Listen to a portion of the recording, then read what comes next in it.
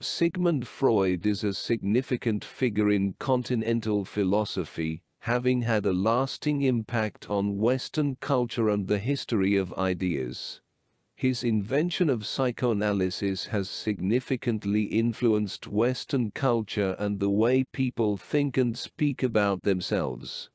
Freud's writings are rich and wide-ranging reflections on numerous aspects of the human condition, such as the workings of memory.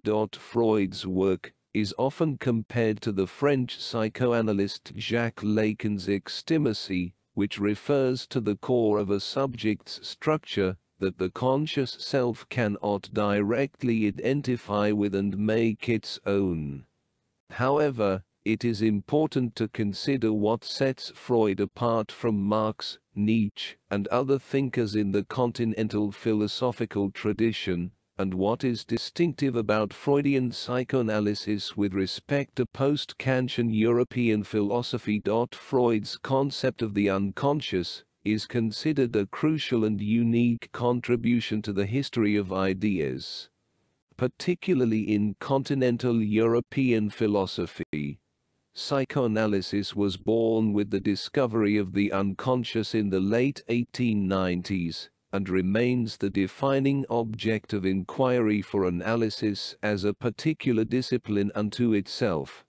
Freud's elaborations of psychoanalysis draw much inspiration from other thinkers and disciplines, but it is important not to lose sight of the characteristics and features of the specifically Freudian unconscious that make it an absolutely unprecedented idea, distinct from its historical precursors. Freud's theory of the unconscious is not a mere biological materialist, but a scientific reductionist in the mold of 18th-century French monistic materialism. The psyche, including the unconscious, is not just mechanistic matter moved solely by efficient causes. The sexualized body image is a crucial mediating matrix conjoining soma and psyche.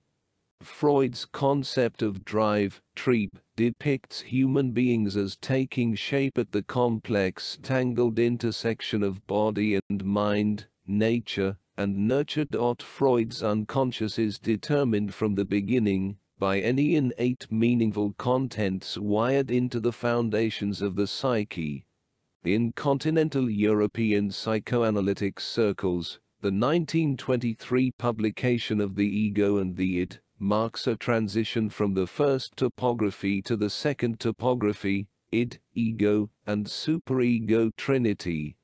This shift in Freudian metapsychology poses serious questions of translation, which hinge fundamental psychoanalytic issues with clinical, practical, theoretical, and philosophical implications. Unconscious phenomena frequently are on display out in the open, transpiring on the surface of quotidian reality in publicly visible words and deeds. On the Freudian account, consciousness itself is shaped by the unconscious, the latter being woven into the fabric of the former. Freudian psychoanalysis has made significant strides in reconsidering the nature of being human in light of reflections on time. It emphasizes the timelessness of the unconscious, meaning that prior phases of development are not eliminated and replaced by subsequent phases of development. The Freudian unconscious is often misunderstood as a mind within the mind, but it does not think in the same manners and modes of thinking as consciousness. Freud's theory of the unconscious is based on the statuses of reason and meaning in human existence. He hypothesizes that the psyche sometimes deviates from the rudimentary rationality embodied in the self-interested aiming at well-being, sabotaging its own pleasurable pursuits, and inflicting pain and suffering on itself. Unconscious cognition connects ideational representations and mental content, creating links between fragments of mental content, that consciousness would never think to link. Freud's early attempts to address hysteria therapeutically led him to propose the revolutionary thesis that not all of what is mental is conscious. He postulates a psychical body composed of images, words, and concepts, known as a body of Vorstellungen, responsible for the distribution of conversion symptoms across the body. Freud also suggests that there is a method to the madness, where if there is a discrepancy between a circumstance and someone's emotional response, there must be another circumstance, a repressed idea or memory, as the unconscious determinant in relation to which the response is justified and understandable. This idiosyncratic quasi-right rationality, or the peculiar logics of mental processes typically unrecognizable to conscious cognition, is the basis for his axiomatic insistence that the mental and the conscious are not equivalent or synonymous with each other. Freud's theories on amorous and sexual lives, drives, the Oedipus complex, transference, perversions, fetishism, gender identity, and sexual difference reveal that these phenomena are not without their reasons, whether rational or irrational. From a Freudian perspective, ethical renunciations and sacrifices, contrary to superficial appearances, are not without pathological enjoyment. Freud's metapsychological theories display evidence of the influence of naturalistic science-inspired materialism on his thinking.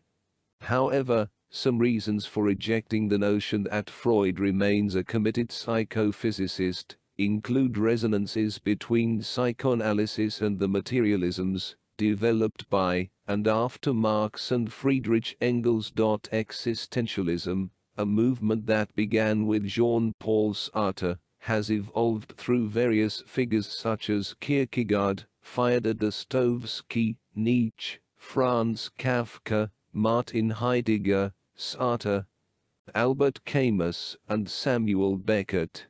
Freud's analytic perspective is deeply indebted to existentialists, but his work is not a clinical recapitulation of Nietzschean philosophy. Freud's vision of the human condition is not deterministic, but rather a set of narratives about people being inherently ignorant puppets, held by an invisible master called the unconscious. He believes that individuals are usually unaware of the degree to which their self-determined words and deeds are determined by influences operating below the level of conscious cognizance. Freud and Edmund Husserl share a debt to Brentano's teachings, with both appropriating Brentano's intentionality thesis, which states that the mental is distinct from the physical, insofar as the former involves the mental. However, transcendental phenomenology lacks a proper unconscious, and is more promising for analysis than existential phenomenology. Freudian psychoanalysis has been seen as useful theoretical tools for political analysis and critique by several 20th century figures and movements in the Marxist tradition. Theodor Adorno's 1950 study The Authoritarian Personality attempts to sketch a psychoanalytically informed portrait of an individual character structure susceptible to fascist-style authoritarianism. Melanie Klein, founder of object relations theory, emphasizes the centrality of fantasy-mediated relationships with objects and others as the driving motor mechanisms of psychical development. Freud does not shy away from offering evidence for his metapsychological claims about the organization and operation of the psyche, but his analyses are always unique experiences taking shape between singular subjects in intimate circumstances. Feminism has been a significant topic in Freudian psychoanalysis, with feminist thinkers ranging from outright rejection to enthusiastic appropriation. Freud's work on sexual difference and gender identities is a departure from his predecessor's work, as it examines the complex relationships between sexuality and subjectivity.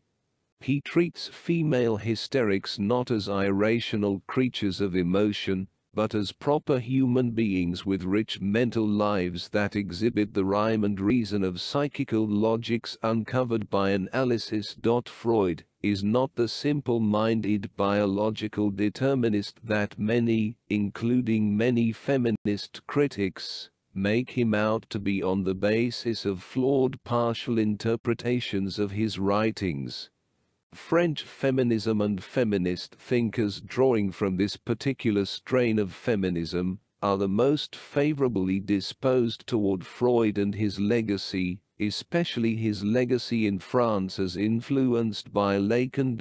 Feminists of diverse outlooks maintain a nuanced, multifaceted dialogue with Freud, simultaneously pointing to limitations plaguing his conceptions of femininity, while also deploying his ideas in projects striving to reconceptualize the status of sexual difference. The link between psychoanalysis and structuralism is evident in Lacan's return to Freud during the first 6 years of his annual seminar, 1953-59, and in contemporaneous writings. Post-structuralism, which emerged in the late 1960s, involves a shift in focus from the imaginary and the symbolic to the real, with Lacan turning his attention to things of the real that impact the imaginary symbolic structures of reality without themselves being captured by or reducible to such structures. Deconstructionism and psychoanalysis can be perceived as mirror image inversions of each other, with texts interpreted by deconstructionists and analysts often differing.